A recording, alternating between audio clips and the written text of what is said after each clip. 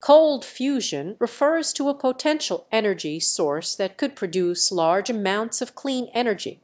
However, it is still an area of scientific research and not yet a commercially viable technology. In cold fusion, scientists try to initiate a nuclear reaction that produces energy at room temperature, unlike traditional nuclear reactors. The process involves combining hydrogen isotopes, typically deuterium, under specific conditions. These conditions usually include the use of a catalyst such as palladium and the application of electrical currents or high pressures.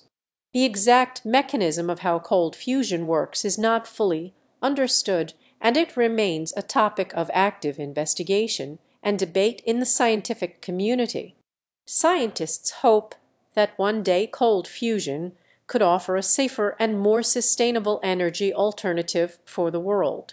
Prompt SD generate an image of two scientists working in a lab with a diagram showing the process of cold fusion and symbols representing energy and sustainability.